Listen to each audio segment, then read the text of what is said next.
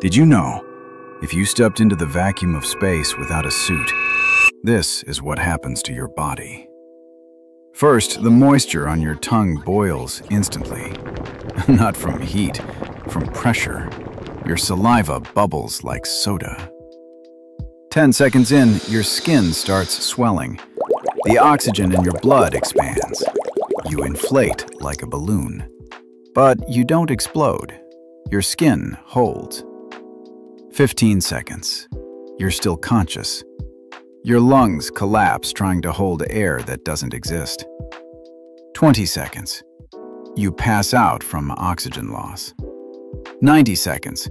Your body is still technically alive, but brain damage is permanent. Space doesn't kill you fast. It kills you slow.